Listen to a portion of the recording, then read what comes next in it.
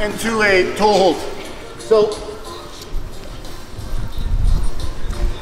once you get into X guard, or once you start working into X guard, make sure before you go in the toe hold, you properly set your X guard. That way we're working one guard transition to another, and then from there attack the toe hold. So same thing, working this half butterfly, half guard here. Now for the first one that we did, we went lapel and we grabbed the pants here. Okay, this next one is going to be off of the drag. So I'm grabbing at the tricep, I'm punching the wrist in, and I'm holding here. And what I'm doing is I'm pulling him on top of me. Okay, bringing his hips off his heels, and I'm going to start sweeping. And the only thing he has to stop the sweep is this leg. So as I start sweeping, he's going to post this leg out. Okay, when he posts this leg out, I'm going to drag this arm by, and I'm going to hook the leg. And all I'm going to do is I'm going to walk him this way. So when I do this, when I enter fast enough, it'll kind of keep him top heavy and his hands will stay on the floor. So boom, boom, boom, he'll kind of walk this way. I'm going to push the shoulder, and then this foot slides behind the knee, and I enter into my X guard. Right? So make sure before we even go into the toe hold, you guys are here. So now if Peanut stands up, you guys are in your X. My leg is across the hip, the other foot is behind the knee, and I have my underhook here. Okay? So for the toe hold, I want to bring this knee across my chest.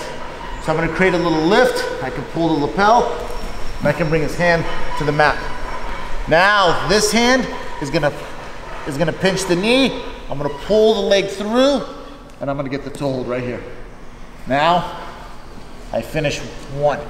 If he rolls, make sure your feet don't come unraveled because that's what's going to help you go over. He rolls, I roll with him, and I finish right here. Okay? If I want out, technical stand up, and then I'm out. Working, this time I'm going to go to the wrist, and I'm going to pull him on top of me. I'm going to bring his hips off his heels, and I'm going to start attacking the elevator. I'm going to post that leg out. I'm going to pass the arm by and hook the leg. I'm going to use this foot and this hook to keep him heavy on his hands and walk this way. Hand into the armpit, I'm going to push. I'm going to bring the shin into my ear. This foot slides behind the knee. And now I come into X. Okay? So that way you guys get comfortable with just the X guard as well from this entry. Now I want to create a little kick, and I want to pull the top down. Just like that. Okay? I'm going to go to the knee, slide across, cover the 3 toes, finish with the toe hold. He rolls.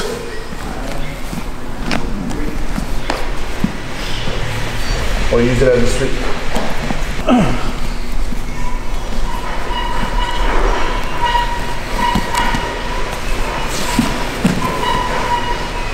Up.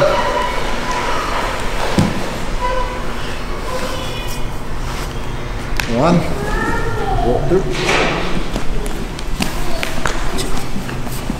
You guys work on getting in that X guard because we're going to do a reverse X guard to get into that double trouble from this position. Okay, so make sure you guys pause and really nail that X guard. Make sure you guys are properly set, and then from there, compromise his balance, get his hands to the floor, pinch the knee, and then set the toe hold. Again, are you guys good? One more time. I'm in my half butterfly. Shift him over me, create my sweep.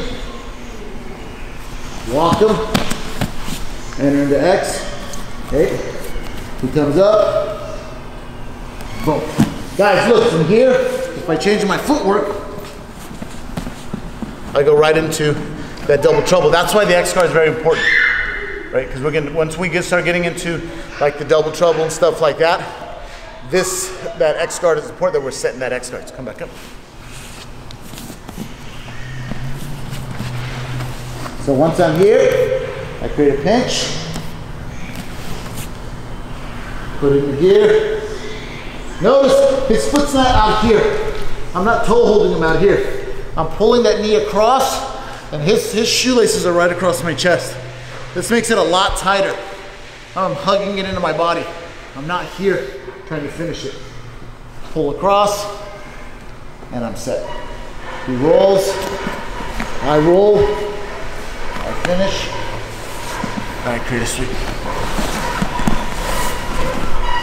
Always end with a pass. Sub from the bottom, he rolls, sub from the top. Technical stand up, create a pass, always. Finish with a pass. Good? 1, 2, 3.